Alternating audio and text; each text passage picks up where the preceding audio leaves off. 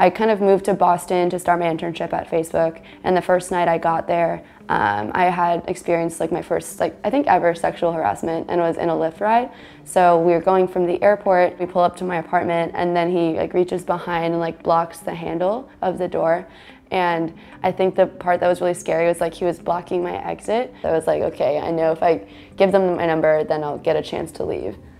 And I kind of like brushed that aside, but then over the summer it actually happened 2 more times. The third time it happened, I started maybe shifting my mindset, being like, okay, maybe this isn't my fault, maybe it's not just me, maybe there could be a problem with how the company is like taking in drivers and training them that's like making them think this behavior is acceptable. Teal King is a computer science major at Stanford University.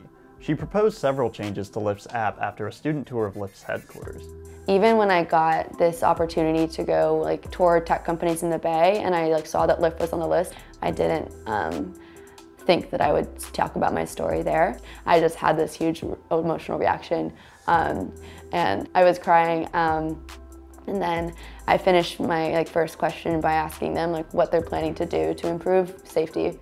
They kind of jumped to the assumption that a solution would be a call center to have a more personable experience when you're reporting. And they're like, that's way too expensive. I was kind of shell-shocked. I was like, that's the only solution that you see. And from there, I kind of immediately got down to brainstorming again. I was like, okay, how can I give them two or three really easy engineering fixes? I was lucky that one of the engineers actually did listen to me. She teamed up with me and had me kind of send over pictures of the current user reporting process, and we developed maybe a pitch that she could give to her team.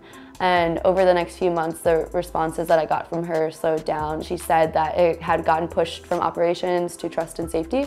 So in December, I had a call with a trust and safety rep, and she didn't really talk at all about my suggestions. It was mainly, I think, damage control. Soon after, Teal King wrote a column in the Stanford Daily criticizing Lyft's response to her concerns, including a submission form for others to share their stories of harassment.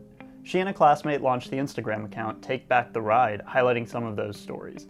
After the column ran, Teal King took her campaign back to Lyft, who invited her to present her critique in person. And then I proposed these solutions, so I just gave them ways to make it more empathetic and reduce the number of steps it takes, and also just prioritize help in the app, because it's kind of buried in every step of the process, where the help menu option is the very bottom, or when you click on a ride, you have to scroll to the bottom of the screen to then report it. So it's just very out of the way and hard to find. So what I wanted to hear from them was, I guess, more empathy, more acknowledgement of what I was going through, and maybe recognition that this is a bigger problem than just me.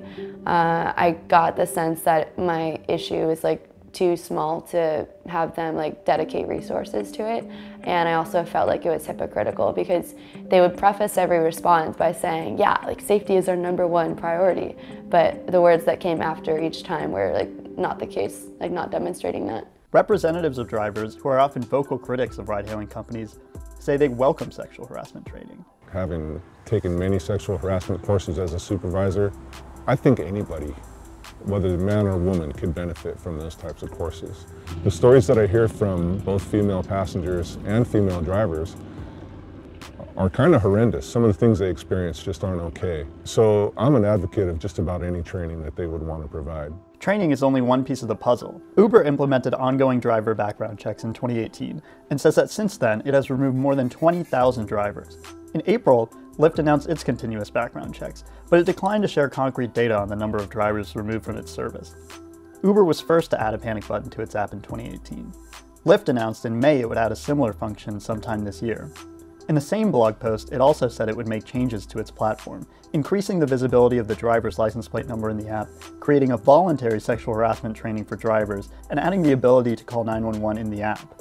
Lyft constantly stresses how safety is its #1 priority, but in reality, I believe that image is its top priority. Internally, Uber and Lyft have used forced arbitration as a tool to prevent employees from joining sexual harassment class action lawsuits. The companies ended that practice within hours of each other in May 2018. Lyft declined to provide a representative for comment, but in its IPO documents, Lyft says, "The strength of our brand is a key driver of our ability to attract and retain users and serves as a strategic differentiator. We believe that affinity for our brand will continue to strengthen as consumers increasingly gravitate toward brands that are purpose-driven and emphasize corporate social responsibility. I think Lyft did a good job of setting themselves up through PR as looking like the good guy in this picture. And now I think that Uber has come forward and said, hey, we recognize that we've made mistakes and we're trying to make changes. I think the true colors of Lyft have started to show. I think the outpouring of responses I got was like very unexpected. Teachers, like colleagues, like all types of people who I didn't think had gone through this, like came forward to me and shared these stories. They felt like this story could have impact and like get Lyft to make change. Maybe the mindset that these companies have is they're just trying to go against each other and be the company that's better than the other. But I think that needs to change to just like setting a new standard, because maybe they're making these incremental changes to get better, but I think it's not fast enough. For now, there's no definitive data on how many riders are sexually harassed by these drivers. Both companies have promised to release transparency reports, but neither have as of May 2019.